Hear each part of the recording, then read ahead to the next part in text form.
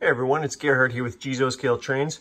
Welcome to the first real layout update here. Welcome to the train room. We're heading in and pretty excited because I basically have the lower loop set in terms of where I want things to be. Some big additions here over the last couple weeks. I actually built a lift out bridge here and I actually switched this entire lower loop to the Fastrack. I was having some issues with my switches and really didn't realize how much Fastrack I had accumulated, and so with a few extra switches I kind of have things going. So I've got a outer loop here, and as you can see you can tie into that inner loop in two spots. There's one also on the other side there, but I do have those blocked in between, so I pulled the wires off. So these are two isolated tracks, and in conventional I've been operating these now for I think about 3 weeks.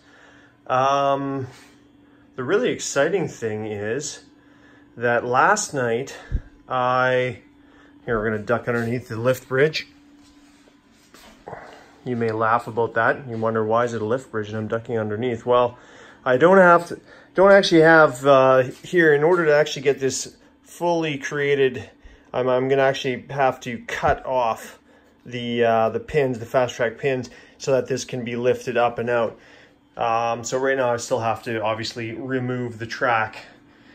So this is kind of exciting. Last night I wired up my DCS for the first time ever. So I am a total DCS rookie, and I have to say, in less than 24 hours, I'm pretty pumped up about what it can actually do and very surprised.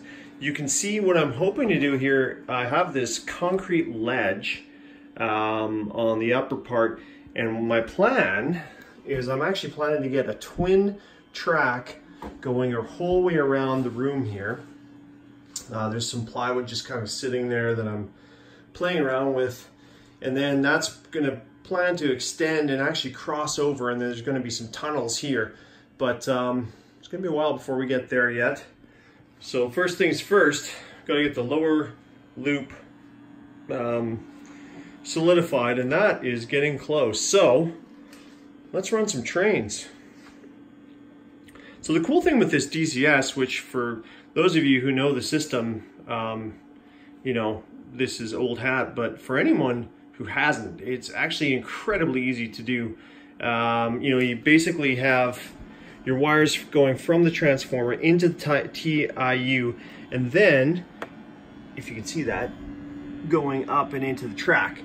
Really, the only step was to basically put the wires into the TIU and then into the track. Nothing more to it than that.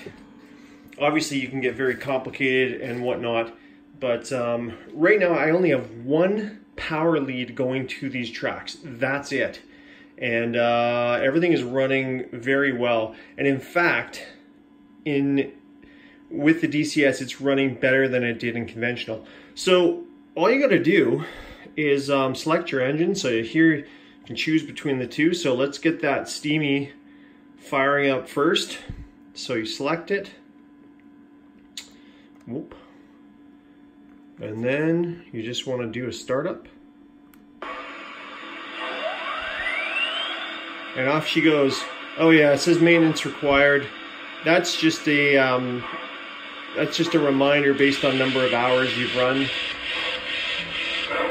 And off she goes. So scale miles per hour. Let's get it going around, I don't know, I like around kind of in that 13 to 15 range. I mean, you got your basic commands. But I just love how smooth everything runs with this. To me, that's the most incredible part of it. So right now the steam engine's running on the outside track. There you can see the second set of switches to gain access to the inside track.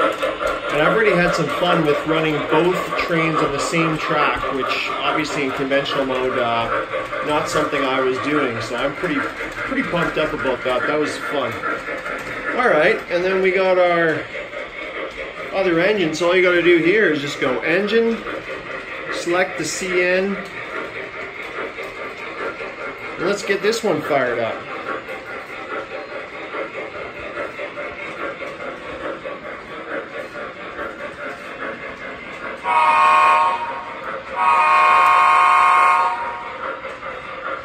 Not sure exactly why. I must have pressed something because I don't seem to have my diesel running sounds with the CN engine. As the CN's going here, you can see the steam engine crossing the bridge. So I'm pretty happy with the basic construction of that bridge so far. And then if we want to get these guys running the exact same, we can get this guy up to 13. And what I was amazed by was the fact that they will run at exactly the same speed, which to me was, I was surprised. I mean, I really was. Again, for those of you who have been using the DCS for a while, you're probably going to roll your eyes, but for me, that was pretty cool.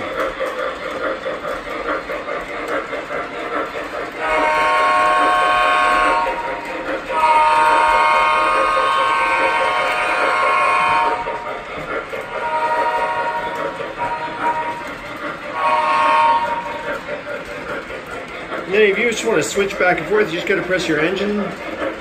And if you want to, there you go, it just automatically toggles. So then you can just hit your whistle and get right to work with this one.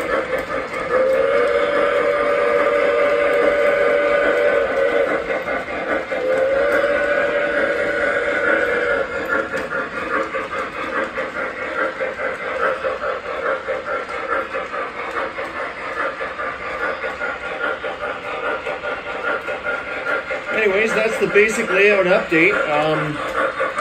Lots has happened, and we got DCS, so we're cooking with gas now. Now we're going to try to tie in the legacy system, hopefully sometime this week, and not have too many train accidents here. That's all for now. Take care and happy railroading.